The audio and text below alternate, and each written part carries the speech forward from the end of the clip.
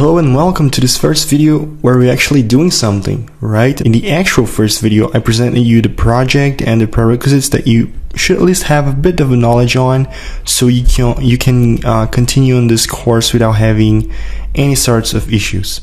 And in this lecture, as I said, we're actually going to do something. And to get started with, we're going to create our project. So I already have Unity open here. As you can see, I'm using 5.1, but you should be good with any of the 5.x versions. So to get started, I'm going to hit new project here because we're going to start a project from scratch. I'm going to choose 2D because this is going to be a 2D project. It's going to be a 2D game. You can just choose a location where you can save your project at and just choose a good name, a meaningful name. I'm going to name mine Wood Breaker Game.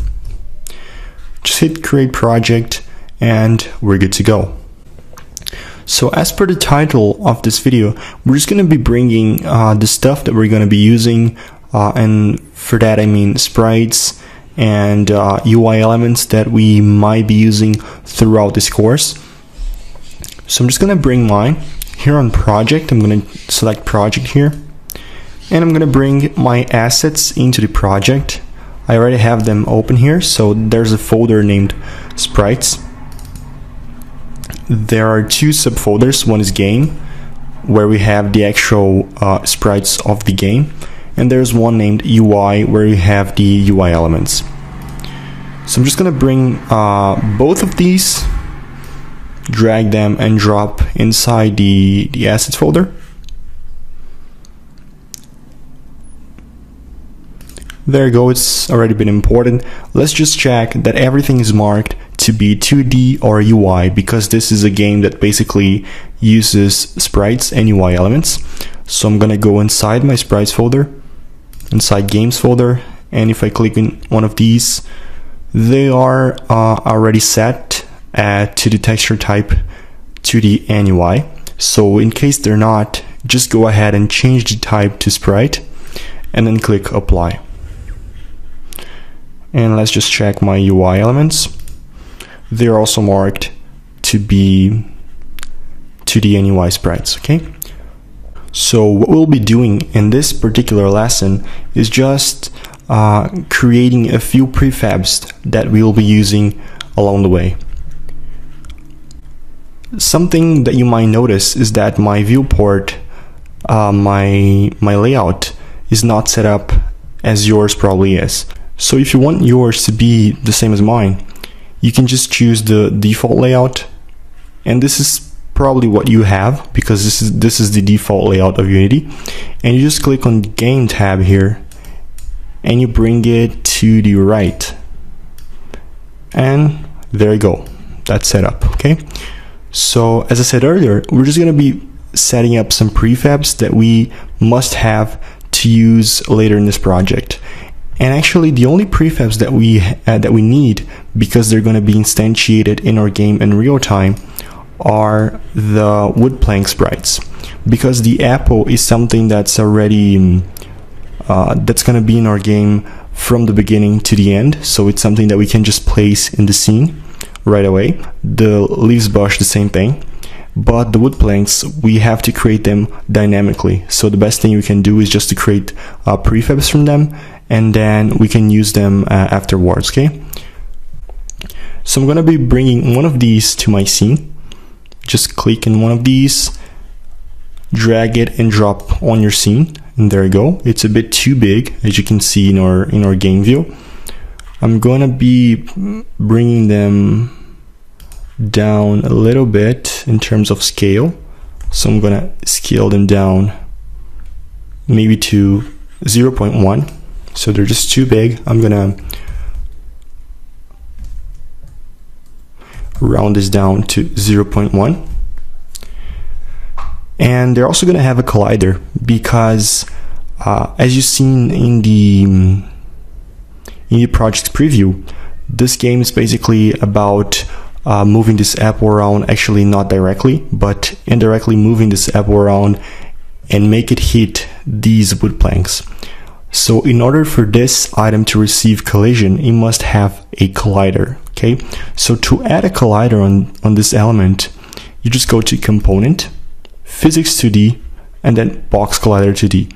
There are a few other options, but I'm going to choose Box Collider because this is basically a rectangle, which can be very precisely represented by a box collider. So if you click on these, there is a collider that wraps up our element very nicely, okay? So this should be good. And to create a prefab out of these, I'm just going to create a new folder here. I'm going to click on Assets here, right click, Create Folder. I'm going to name my folder Prefabs. And inside this folder, I'm going to just drag and drop my game object here. And as you can see, it now has name turned to blue, which means this is an instance of a prefab. And in this case, it is an instance of this prefab right here. I can now just drag and drop this prefab as many times as I want. The scale is already set to 0.1 as we want. And they also have this box collider, so they're all set up. We just have 3 more variations of this wood plank, as you can see inside my game folder, inside the sprites folder. There are 2 more variations, the wood plank 1 and the wood plank 3. So to add these as prefabs, you don't have to drag them here, scale them down to 0.1, and then add a collider. What you can do is just choose this same prefab that we already have, because it's all set up, but we just have to change the sprite to be something else. So I just click this little circle button here, and then I can choose another sprite, in this case the wood plank 2.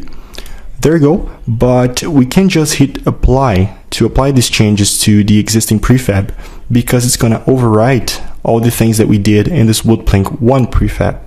What we can do is just change the name of this element. So I'm going to change it to wood plank 2, and I can just drag it and drop inside my prefabs folder, so I can make a prefab out of this element. So they're independent, they're different, and it's a much easier way to set up your prefabs when they just have a slight change from one another. And what I can do for the third element is just to select this one, change the name to wood plank 3, so we don't get naming issues. Change the sprite to be the wood plank 3, and drag it and drop inside my prefabs folder, and they are all set up, okay? So I'm just going to remove this element here, right click, delete, and maybe I can start to set up my elements here. I can just put the scenario here. So I'm going to go under the game folder, drag the scenario here. I'm going to zero out the position. So on X, I'm going to make it 0, same as Y. I'm going to scale it down a little bit. It's kind of too big.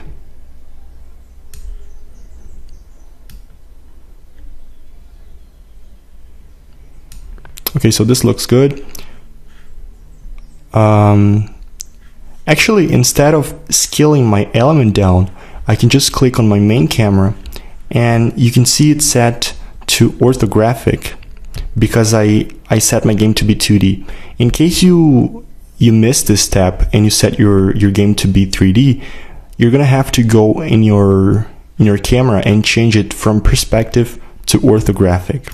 Okay, and other than that, you're gonna have to choose this 2D option right here. Okay, so since my camera is orthographic, I can just change the size, and this is going to change the volume that it's actually rendering, and from that we're gonna render a much bigger area, so we can scale our elements this way as well.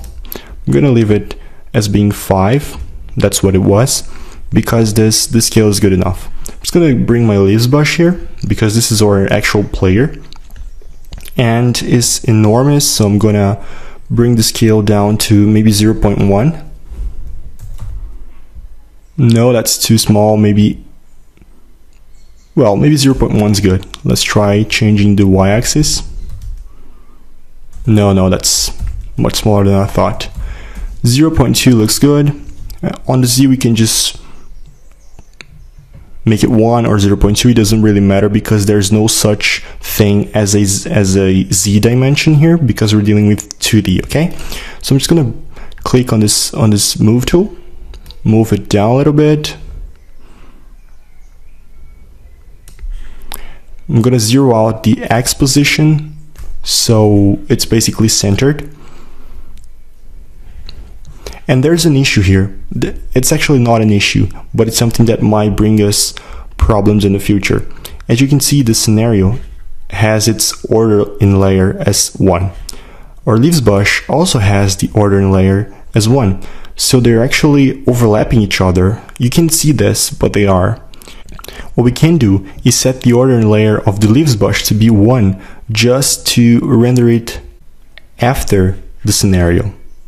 So a higher value means render it after, a lower value means render it before. So in case I put the leaves bush to render before the scenario, which has the order 0, in case I put -1 here, you can see that the leaves bush gets rendered before the scenario, but what we want is the inverse. So I'm just going to make the leaves bush with an order of 1. I'm going to also bring down the apple here. It's also huge, so I'm going to scale it down to 0.2. That's too big, maybe 0.1 will do. That's also huge, maybe 0.05. This looks good. So I'm also going to zero out all of its positions, move it down a little bit, and change the order to be 1. Since the apple and the leaves bush will never overlap each other, we don't have to care about the order and layer of those, because we're going to have colliders for them. So every time the apple hits the collider of the leaves bush, it's going to reflect its movement. So they're never going to overlap each other, and this is not a problem. Well, for now this is all we need, because in the next lecture we're going to move our platform around. The apple will stand still for a little bit, because we have to deal with first things first. But I guess this is it for this video.